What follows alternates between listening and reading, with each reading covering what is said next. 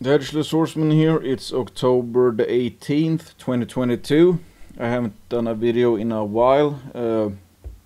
One reason is that I've been a bit sick, and the second reason is that, well, for a couple of weeks there, silver and the metals and miners did pretty okay, so I didn't feel the need to bring out another dose of copium.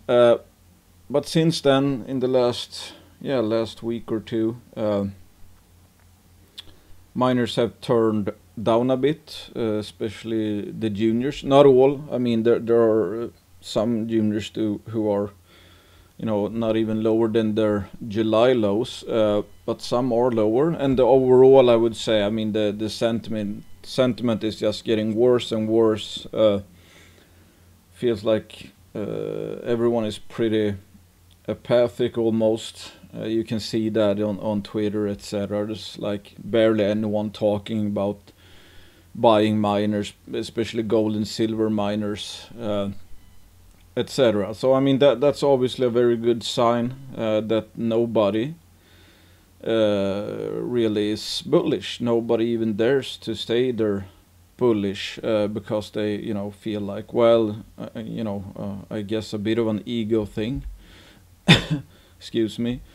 That you look silly because past performance has been so bad, and of course past performance has nothing to do really with future performance, except in an opposite way. The worse the past, the better the future. The better the past, the worse the future. So they are related. It's just not in the way that most people view it, because it's like nowadays. I mean, you see people talking about shorting miners. You see people talking about giving up on the sector, etc. Irony is, of course, that this the lower they go, the cheaper they get, the better the future returns are. I mean, that's just how it is. You can look at any cyclical sector and you'll see the same patterns. Commodity sectors especially, they crash up to 90%, and they can go up like 1,000%, and they crash 90% and up 1,000%, etc. And it's like I've just done this chart here of Bear Creek Mining, which is again, like I said before, a trading sardine. I don't own it. But it's been around for many years and has a huge silver resource. So basically, not too much has happened with the company. They've actually added, I think, a producing asset, the Mercedes mine, and I don't think that's a high margin mine. So it pretty much hikes up the beta, I would say, of Bear Creek Mining even more, because now they have production, and probably not high margin productions, so could go up even more if the sentiment and metals, etc., turn around. But you can just look here. It's like, I mean, I'm just gonna hammer home the fact that, I mean, most people on Twitter all the time is like, I mean, right now, for example, there's a lot of finger pointing and a lot of people trying to tear down other people, which is typical if when sentiment is crap, etc. Make yourself look better by pointing out the mistakes of others, or other people's returns, or someone, haha, you've been in this sector or whatever. I mean, it has nothing to do with people's actual returns. I mean, my returns doesn't change based on whatever anyone else does. If someone has had a stellar year and is up 200%, that doesn't change my portfolio.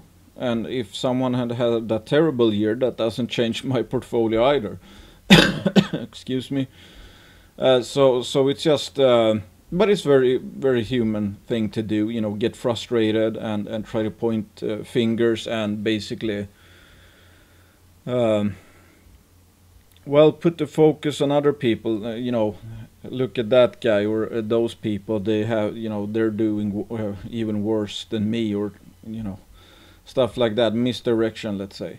But if you just look at this chart here of Bear Creek Mining. I mean, I've charted some levels. You can see this red line here, for example. I mean, this is a level that Bear Creek Mining has been able to get to ever since 2006, pretty much.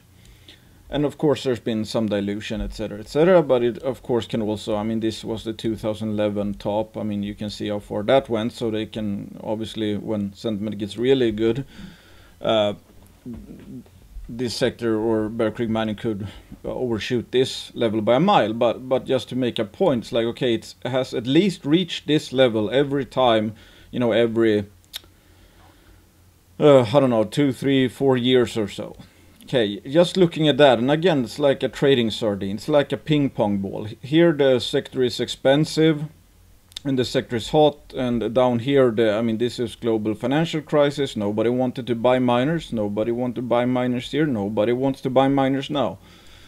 But if we just look at the actual, you know, charted returns here, so it's like anytime you bought Bear Creek Mining here, you got at least 100% return historically within, let's say, 2 years, and a double in 2 years is really good.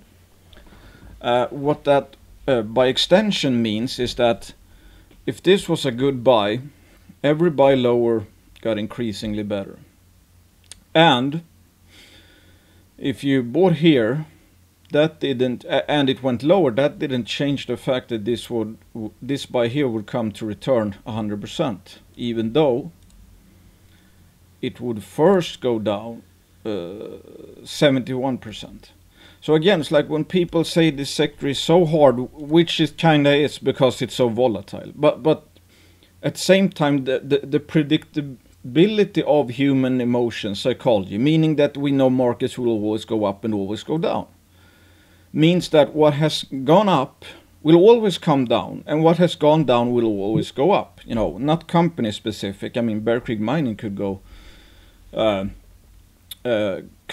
bankrupt, but the whole sector is not. The sector is not going away. So you know, on average, the average miner will go up and down forever, up and down, up and down, up and down.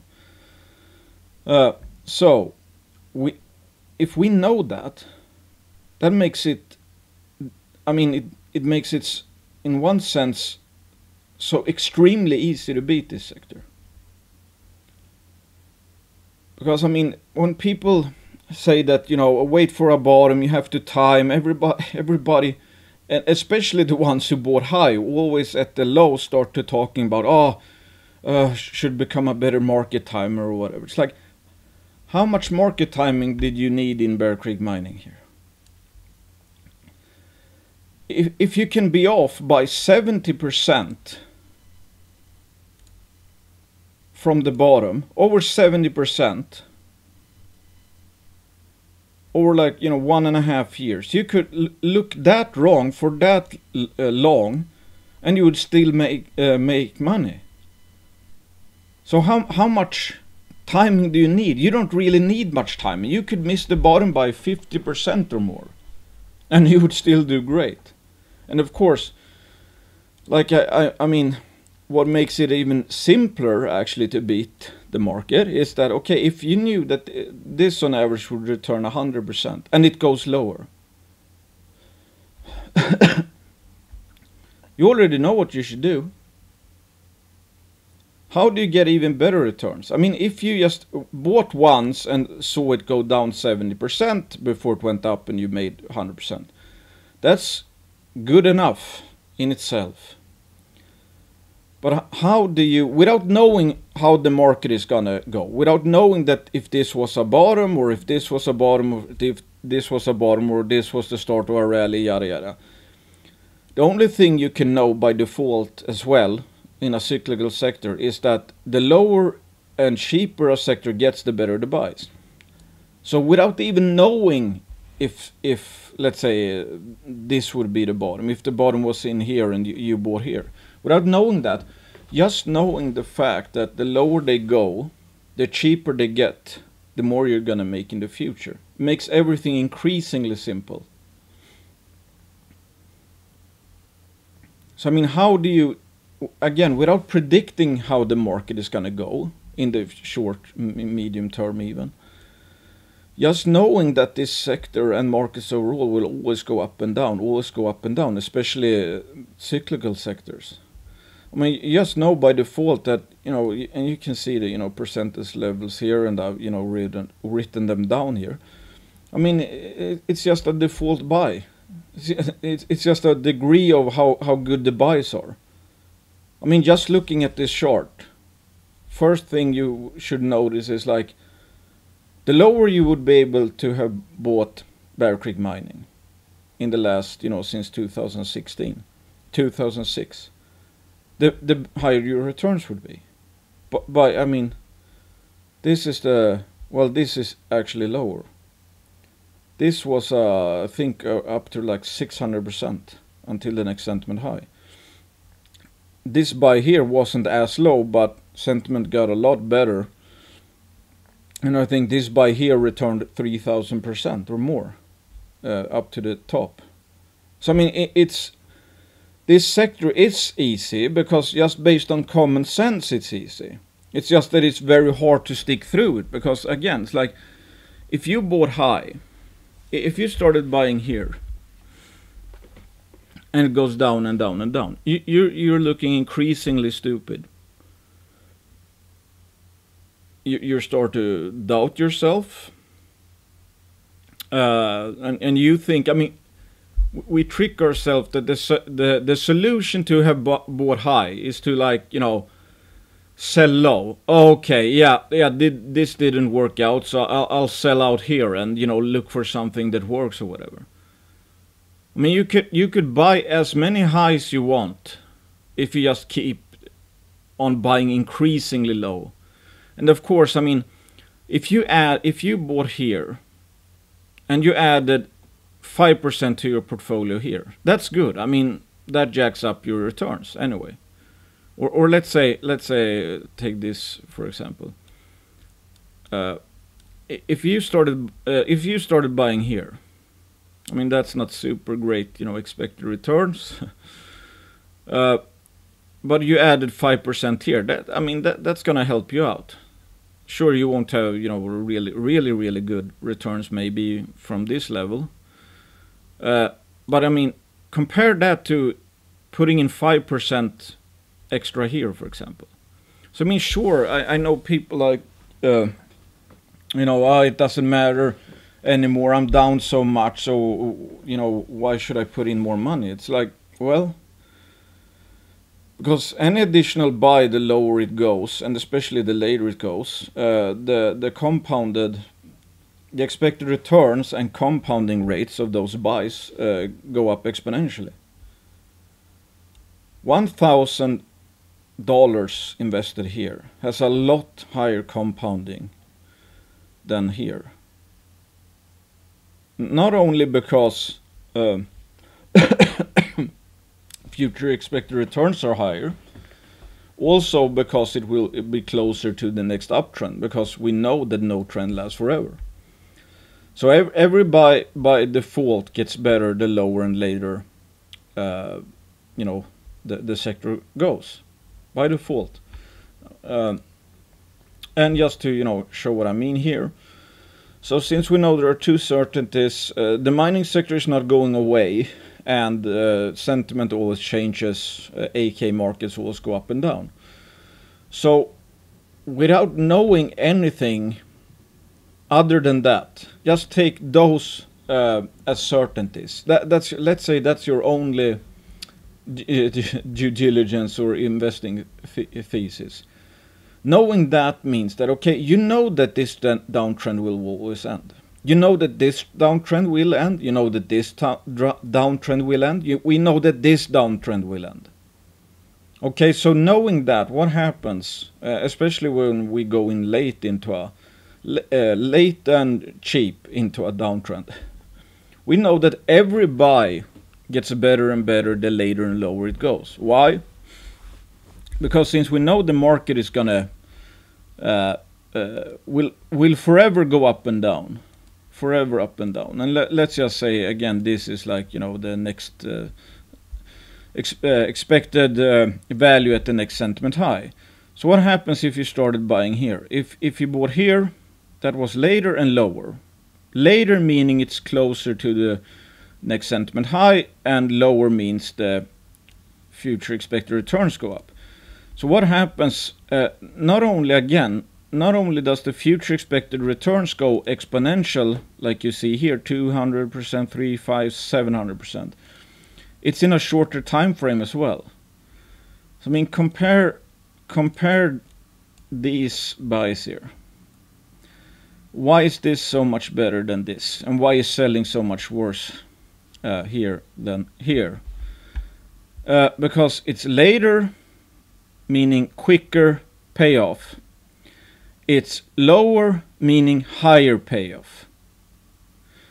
So higher returns and quicker returns, which makes compounding go exponential. So not only does the return go exponential, but also the time to said returns go up. So it's actually, it's like an exponential thing on an exponential thing, if you know what I mean.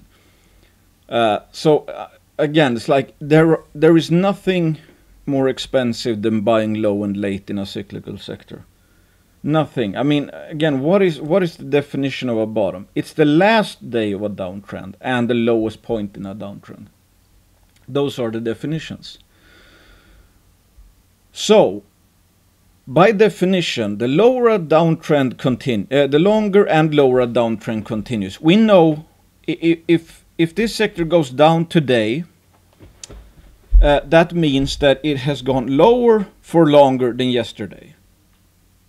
So by definition, we're getting closer to the next uptrend or the next top. We're getting one day closer to the bottom, which will be the lowest and latest point, with the absolutely highest returns and in the quickest time frame.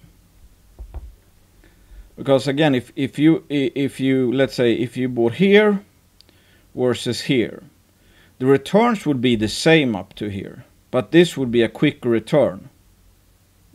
The time frame is shorter from here to here than from here to here. So this is a better buy than this, not because it's lower, but because it's later. So again, any additional day, especially when we're at these extremes. So this sector can bottom tomorrow, in 5 months, in 6 months, a year. I have no idea. The only thing we know that it will bottom, and the lower it goes, the more we will make when it turns, and the longer it takes, the quicker, the closer we are to the actual bottom. So again, just knowing that common sense, that by definition, buying later and lower in a cyclical sector is exponentially better, gets exponentially better. So when you think about that, that makes it, in my opinion, a lot easier to just buy, because you already know that you're not making a mistake. You are not making a mistake. Sure, you can pick the wrong companies to say. I'm not saying you should buy crap, but assuming it's not crap you're buying, the buys just get better and better and better and better. Because let's say this has not bottom and it goes like this before the actual bottom is in and it heads higher. So again, what is happening here? First of all, the cheaper it gets, the higher our expected future returns. The longer it takes, meaning that X amount, this is X amounts of days in the future from today. That means we're getting closer and closer to this point as well. And this would be the absolute best buy in possibly like 8 years or whatever. So it's just, we know that this point will come when the bottom is actually in. And we don't know when that is or at what level that is. We just know that as this goes lower for longer, we're getting increasingly close. So if this is, the 100% best buy, as we get closer, we know that it's nearing that ultimate buy of the next 8 years. And again, without even knowing when and at what level that is. By definition, simply how markets work, we know that without even caring about Fed hikes, inflation rates, gold, silver, yada yada yada, we know that the buys get better and better. They get more and more undervalued. Again, it's like it's not only that they go lower. I mean, you can have take Tesla for example. That can go down 50% and still be very overvalued. So there's a big difference because, like Rick Rule said, this sector, the gold sector, gold miners, are the cheapest he's seen it in 39 years. So we already know we're gonna on average make a lot of money on our buys. It's just that from here on out, knowing that as they get more overvalued and this downtrend takes even a longer time, it's just that the quality, the expected compounding on those buys just go up exponentially. So that's like, I mean, if just knowing that, I mean, there's no way anyone would sell. And if there's no way one would sell, it's getting pretty impossible to lose money in this sector, just knowing that. If someone just increasingly bought the lower this sector went, never sold, I mean, it's kind of hard to not make money in that case. It's very hard, actually. And again, it's like we have no idea. And another point is like, how could you have known that this was the bottom here? Why didn't it go down here? Or why did this one not go down here? Or why did this go lower than this? We have no idea. We just know that the point stands that the cheaper something goes and the longer it takes, the closer we are to the inevitable bottom. So if one were, let's say, again, trying to market time or waiting for the bottom, etc., so maybe this point in time comes along and somebody is not buying because they expect it to go down here. It was already cheap here. But, if you never want to, can't dare to have, red in your portfolio or whatever, you're a perfectionist or whatever, which is obviously not needed, which I've shown. You don't need, you can be off by 50 to 70%. And you still make money in this sector. So let's say you don't buy here because you're afraid that it's gonna go even lower. So you don't buy. Whereas the person that just knows those simple things that, okay, if I bought cheap, that's good enough, and the cheaper it goes and the longer it takes, the higher my returns are. Again, that would be, I mean, this buy would have made a good amount of money. This would have been an even better buy. Why? Because more time has passed, so there's a shorter time frame to the next sentiment high and higher returns. So higher returns in a shorter time frame than here. So again, the lower you bought, the better the buy, the better the buy, the better the buy, the better buy. So you would never allow yourself to sell out at a low here, because you would be increasingly buying because you know how a cyclical sector works. So you bought all the way down here, whereas someone who was trying to market time, for example, he didn't buy here. Maybe he bought in here.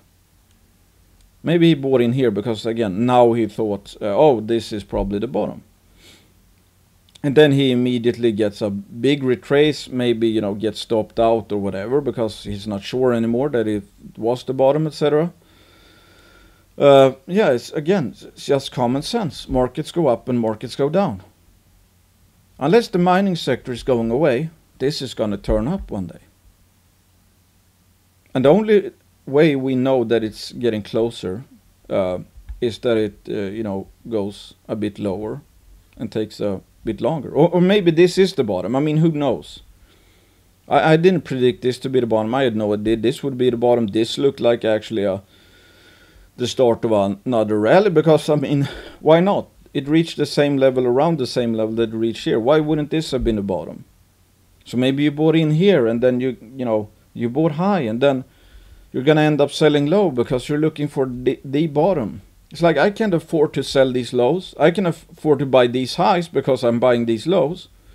But I can afford to buy high and then try to market time this. I can't afford to not be buying here because I expected it to go here. I can't not buy here because I expect there's a chance it will get even cheaper. Because there's no guarantee of that.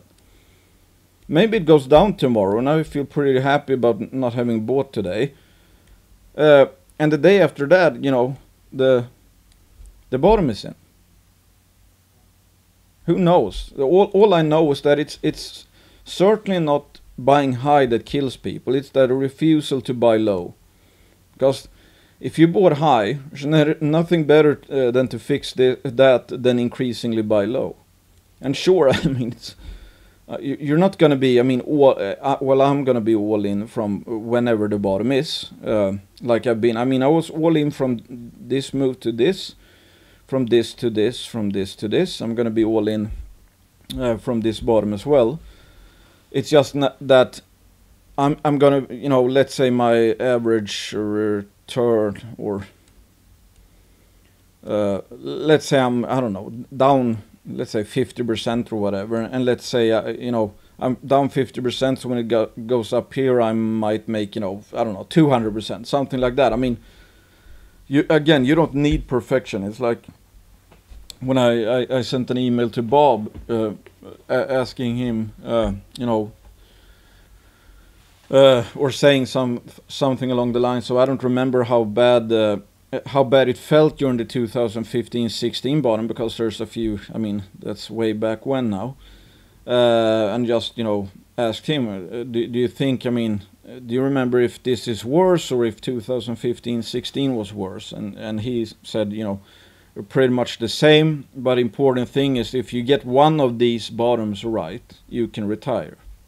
And that's the whole point.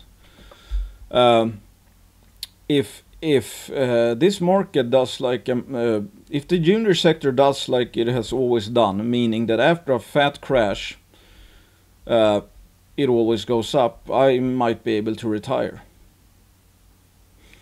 And I don't know a sector that is more undervalued with higher future expected returns than the mining sector.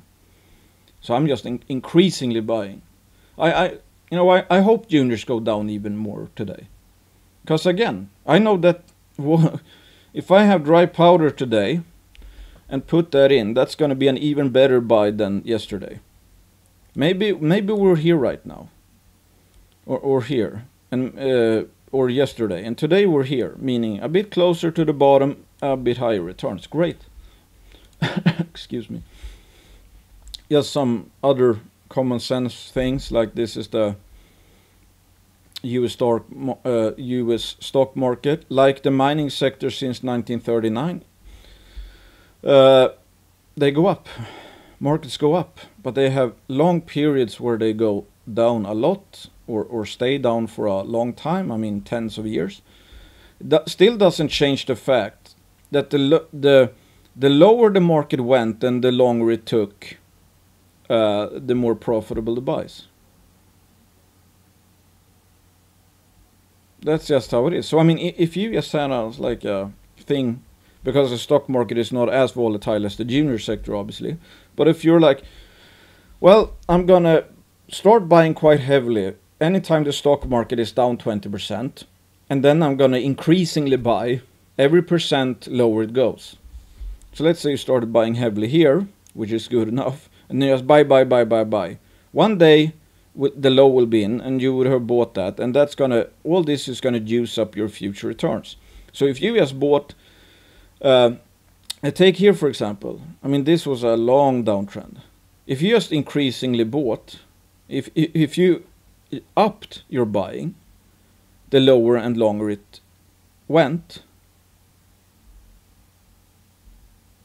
your long-term results would get juiced up big time.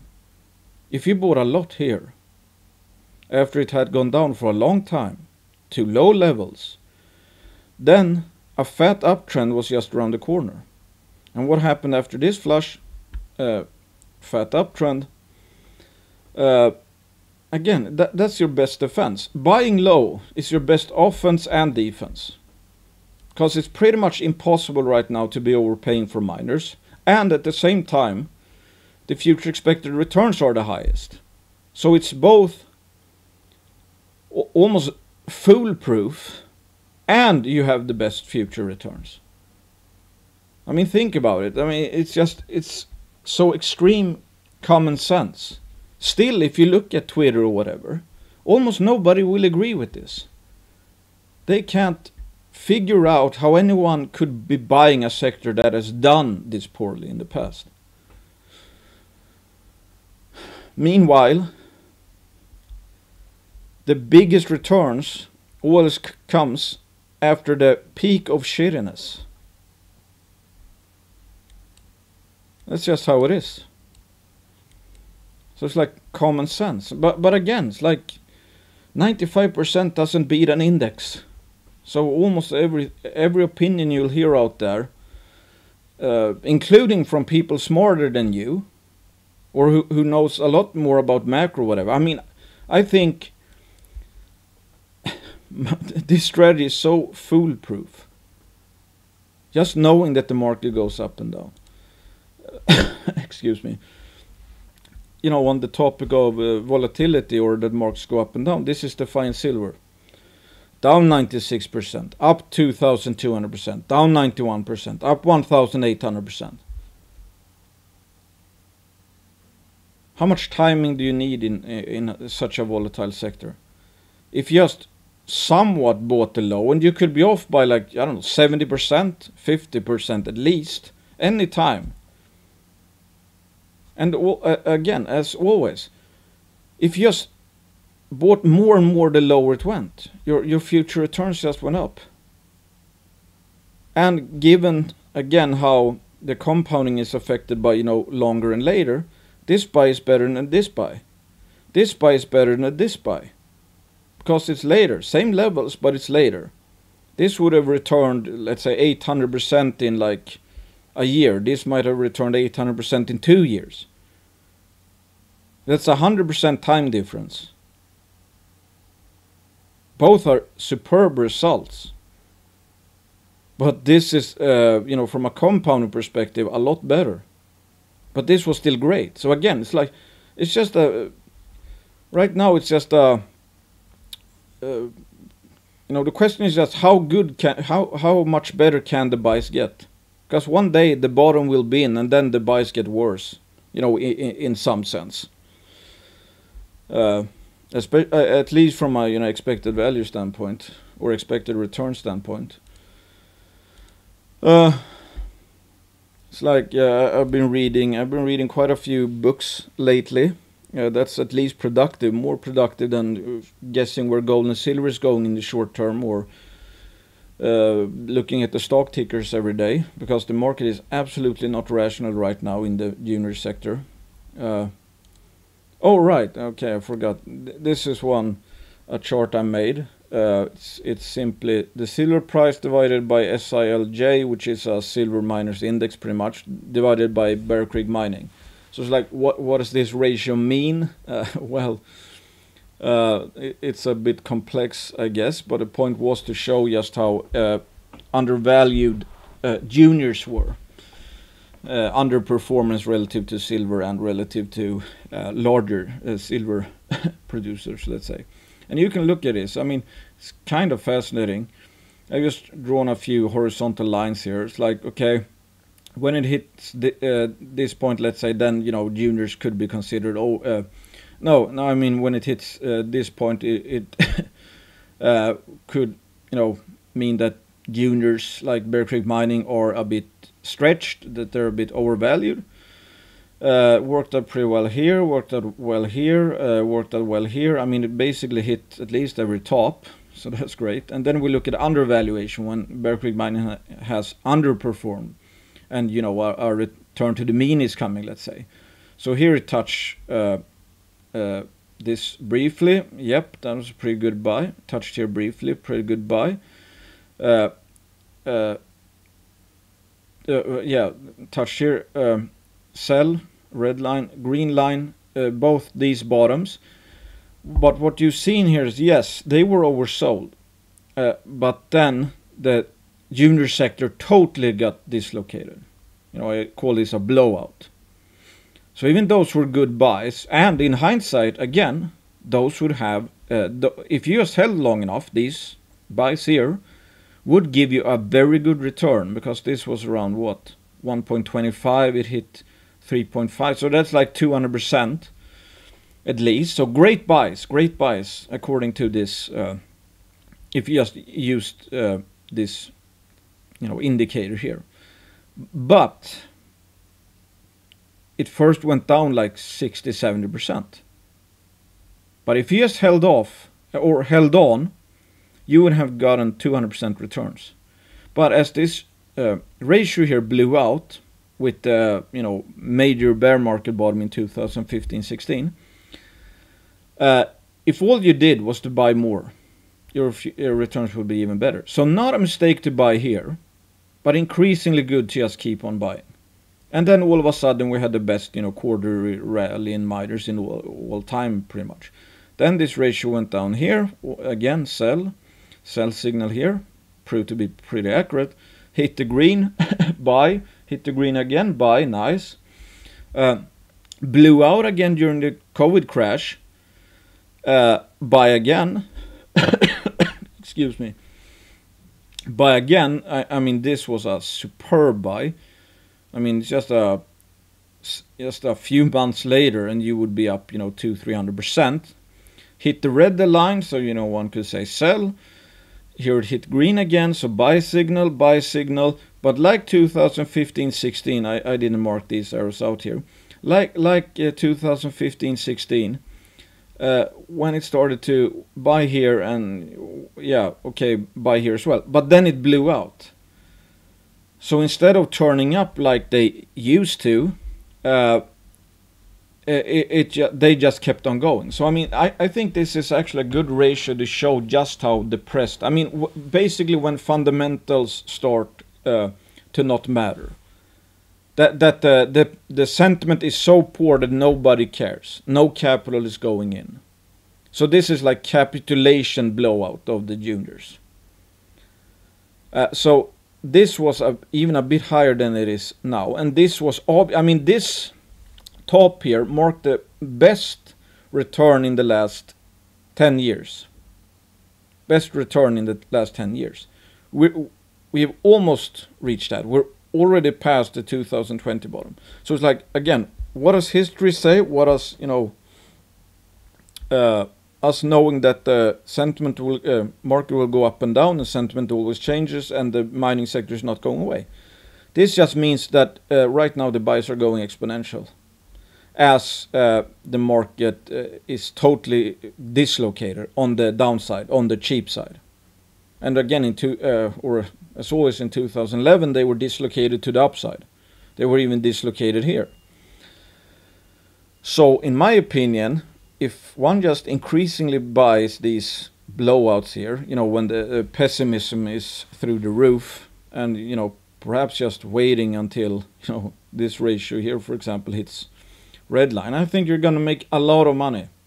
Again, like I've said, I mean, despite being down overall in my portfolio, I think it's like I could probably retire at the next sentiment high if I wanted to. I don't plan to do it, but it's like, yeah, so if the mining sector does not go away, and my average or my median junior performs like the typical median junior does, just waiting for the next sentiment high, and pretty much, you know, I could retire.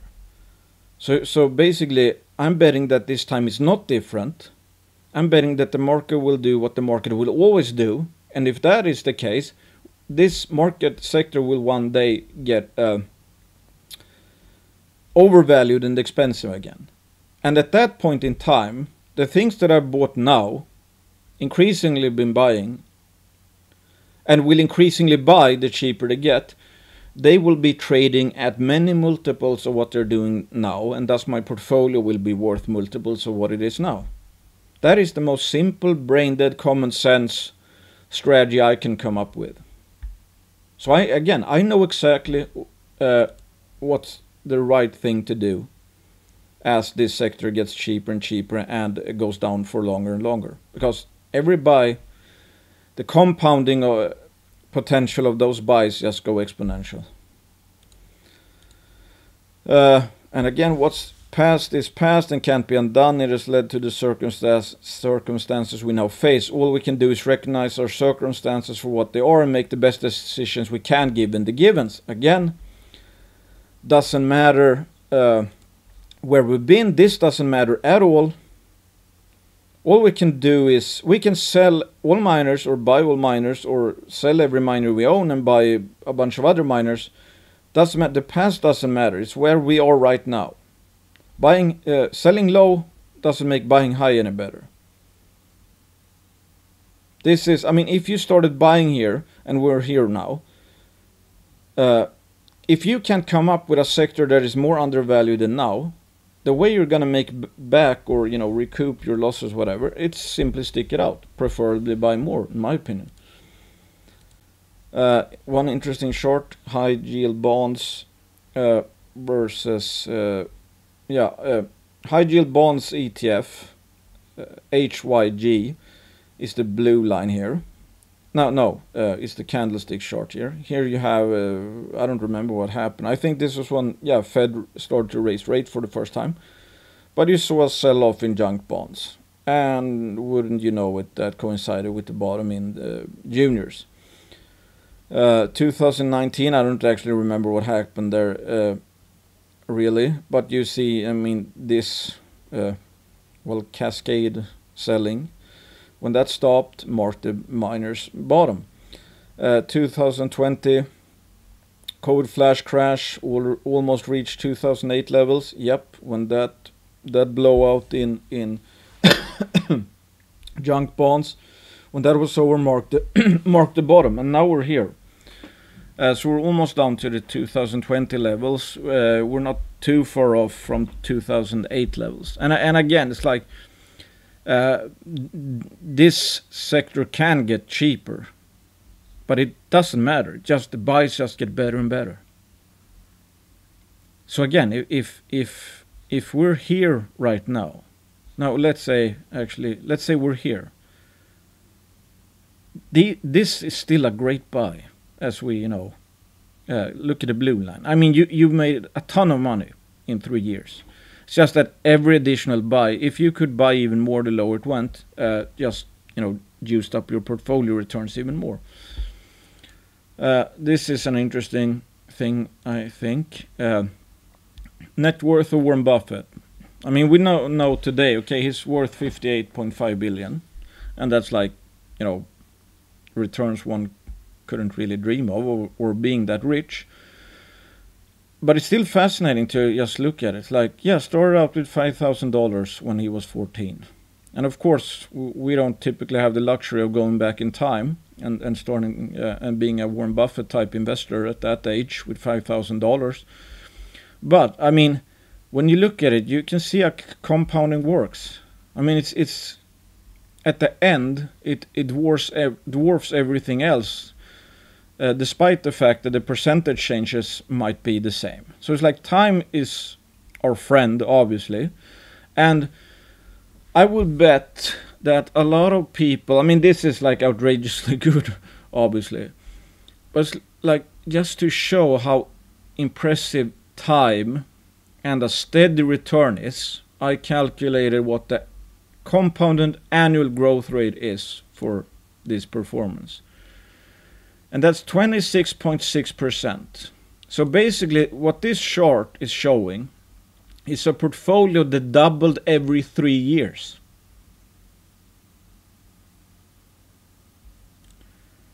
Which is akin to 26.6% per year. Which again, and I talked about this before, it's like when we're out there thinking that, and especially new investors, would say, thinks this, that we need these extremely low probability 10-baggers, meaning pre-discovery plays and betting it all on some drill results. First of all, even if a discovery is made, no stock goes up to 1000% the next day. So that's like a fallacy from the get-go, and that's why I don't really play around in pre-discovery plays really anymore. Typically not. At least there are some that are just so cheap anyway, and maybe the context is good. But typically they go up 100%, and the actual bulk of the returns from a discovery place is after the discovery, even if it goes up 100%. So even if you miss the first 100%, that's typically no problem. Great Bear went up like, I think 2000% after it had popped on the discovery. So it's like way better to buy post discovery. But again, 26.6%. So I mean, if we would, if the typical investor, instead of just buying,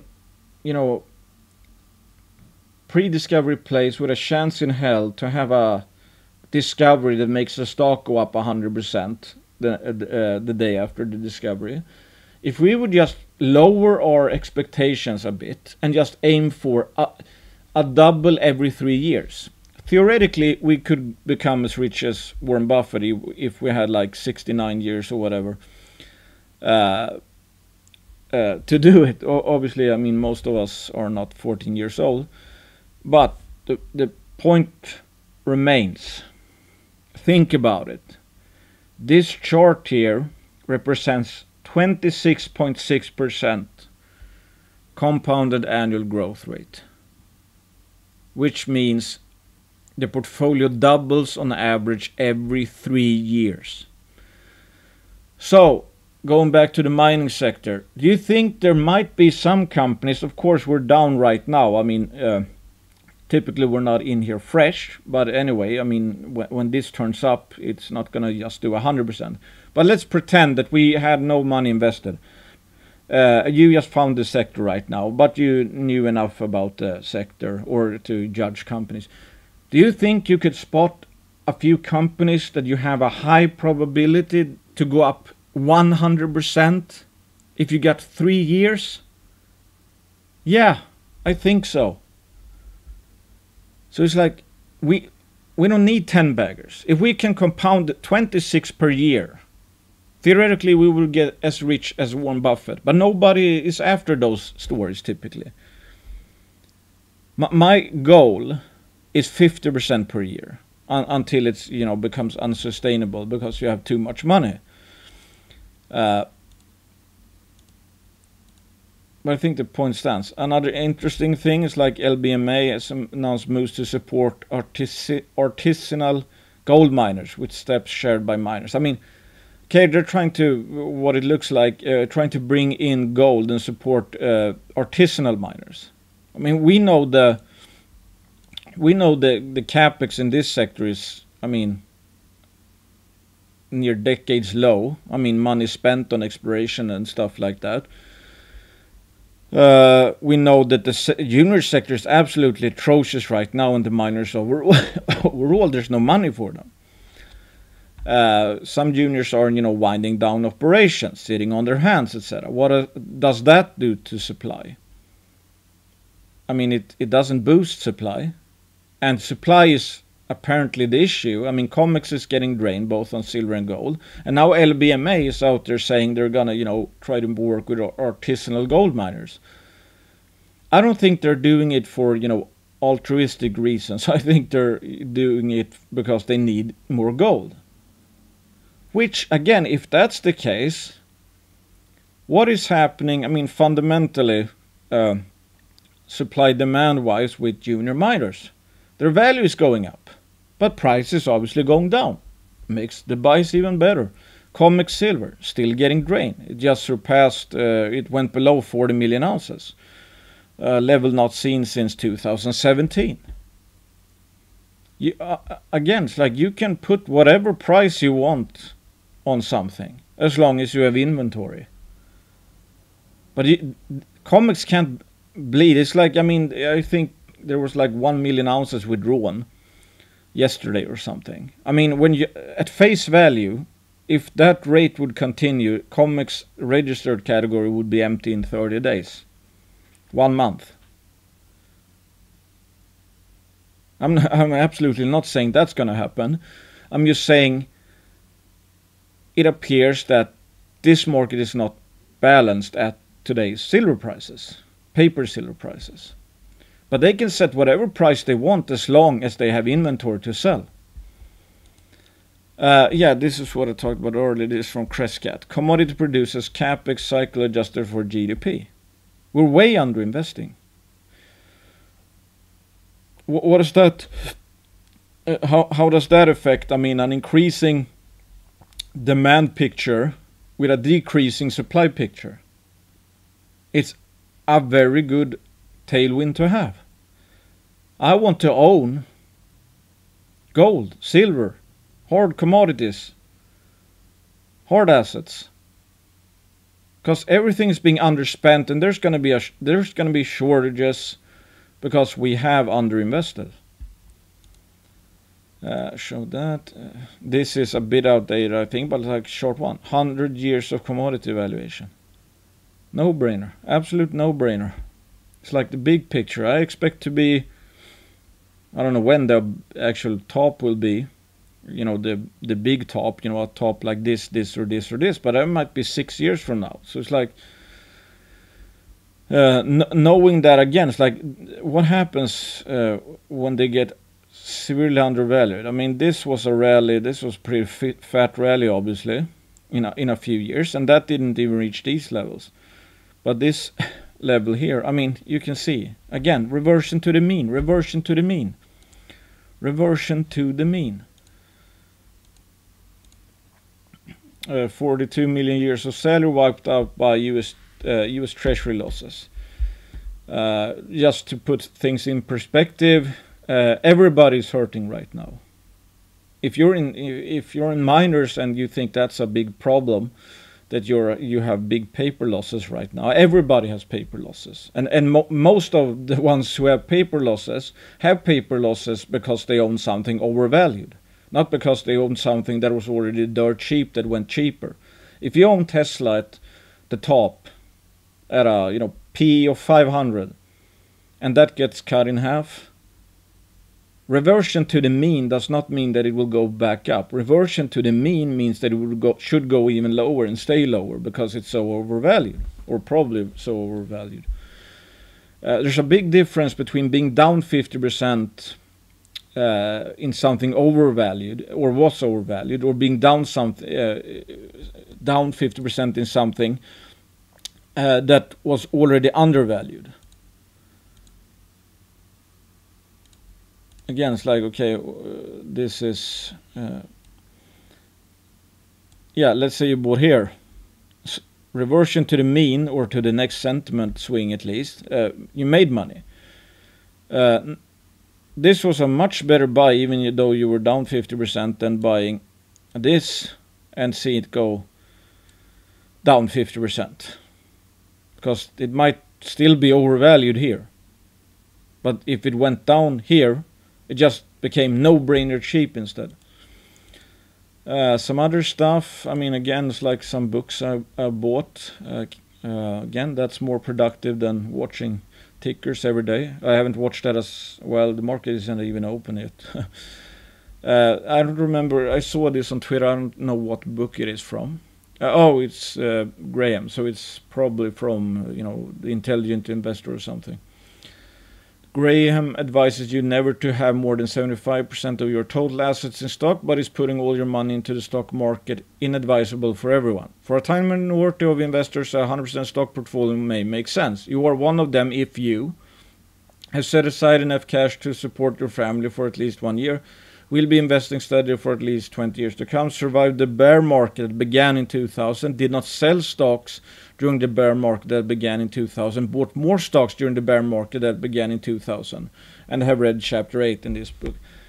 Again, I mean, my folks would be here. It's like, again, 3 points talking about, okay, surviving, not selling, and buying more in a bear market.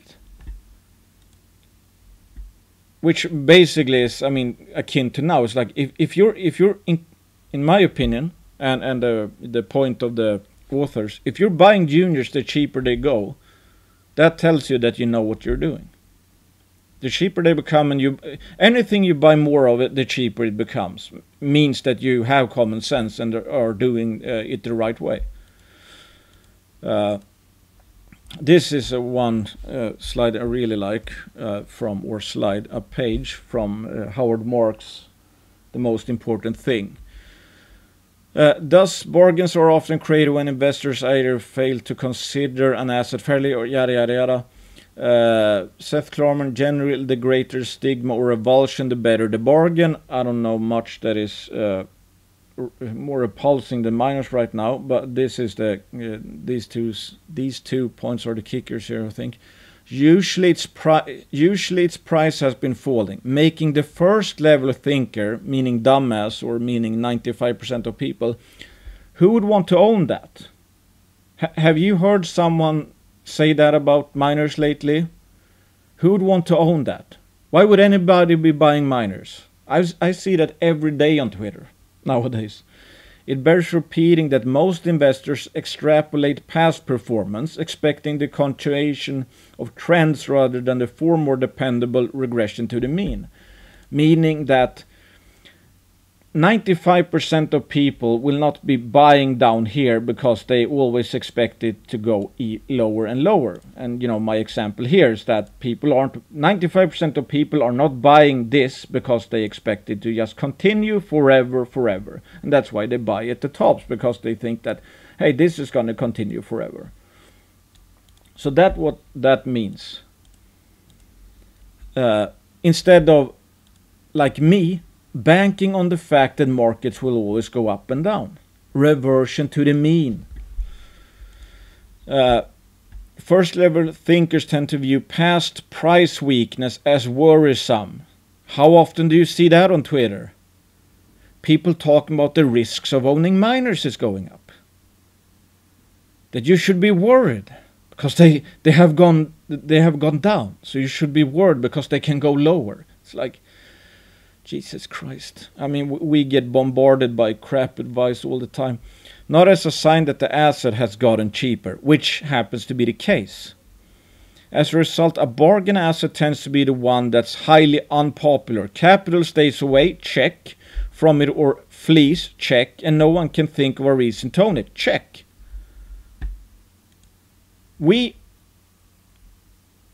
should not be surprised that when the buys that we're putting in at these extremes, when if we hold on long enough and they show a big profit, we should not be surprised.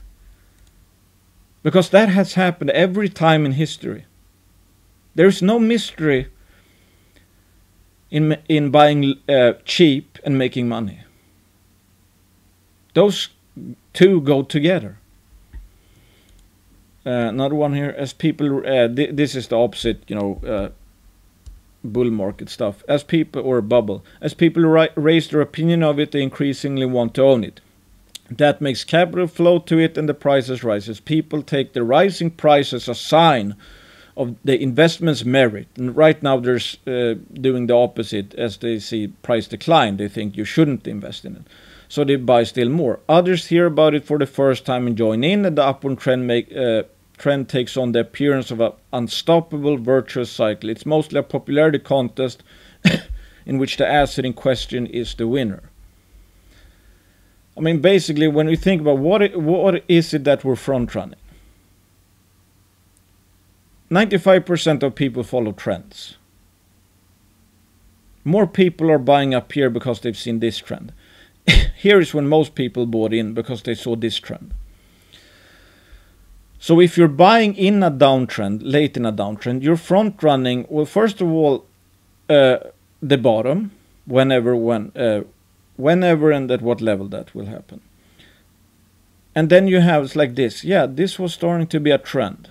I mean, you can see how quickly it responded. I mean, it just went straight up, basically. That's how I think, I mean, how few sellers there were really even here, or how, let's say, how undervalued they might have been here already. But it's like, we're front running a bottom that we don't know when it's going to happen. Then it's going to be a reluctant climb probably, unless it goes straight up like here. But the longer the trend is up, so the first bounce, I mean, not a lot of people will look at that as a trend. They just see, okay, dead cat bounce, dead cat bounce. Here probably is where people might start looking into it, but they might think, yeah, okay, I don't know, probably gonna, be just a lower, whatever. But when the trend has been in place for quite some time, then people are gonna be convinced that it's a bull market. And the closer we get to selling, the more people are gonna want to buy, because they think that the investment is getting better and better because price goes up, meaning that the opportunity is getting worse and worse. But that's not how people look at it. That's not how people at all look at it. So it's like right now, I mean, if there's, okay, this was a pretty good one. Let's skip that. Okay, if there's one thing I want to leave you with, is that cyclical sectors go up and down a lot. And knowing this means that there will forever be a top and forever a bottom. No trend lasts forever. And knowing that means that any additional day in an uptrend gets us one day closer to the start of the next big downtrend. And every extra day of a downtrend gets us one day closer to the bottom and the start of the next major uptrend. That's one thing. But just knowing if something is cheap is good enough. Right now they are extremely cheap. We are very late. I mean, this downtrend has already persisted for quite some time. And this is not, I mean, here, this started off being extremely overvalued. The juniors weren't really very overvalued here. I mean, they were somewhat, but it's like not by a huge margin. So I really don't care what gold and silver is doing right now. Some believe gold will go to 1500. I don't care. I look at what I'm paying for these juniors. I know that I'm gonna make money on the buys I'm doing today. If gold goes down, I expect to still make money on the buys I did today. And if juniors go cheaper, get cheaper, I just think I'll make even more money on any additional buy.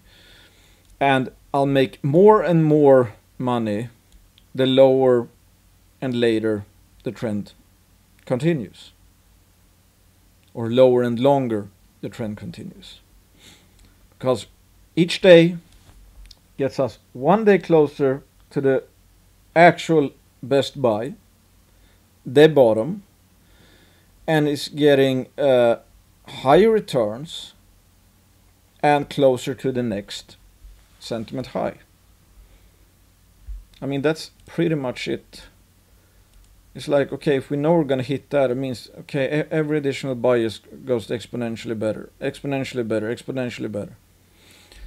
That's what's happening right now, because this sector is gonna bottom one day, and the cheaper we can buy it, the higher the returns will be on those purchases, and the closer we are to the next uptrend. It doesn't matter when the actual, next sentiment high comes. We know by definition we're getting closer and closer to it.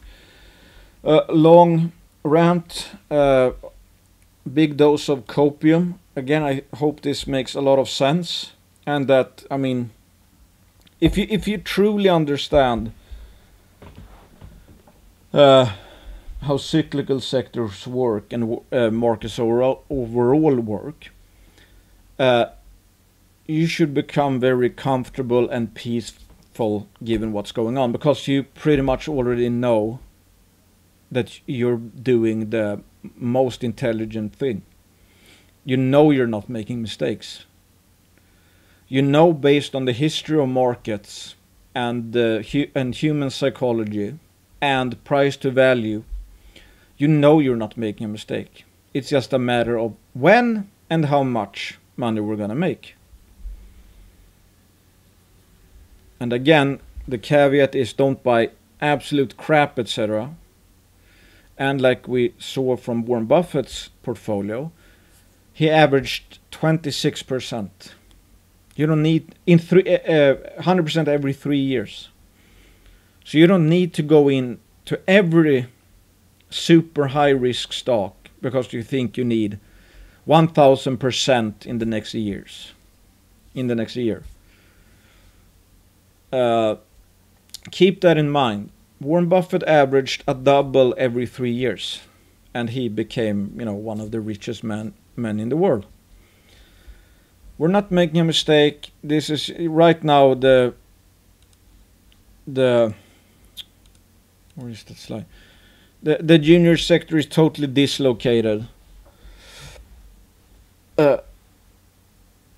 Everybody's getting flushed out, pretty much. So we're close to an extreme. I don't know if we're here.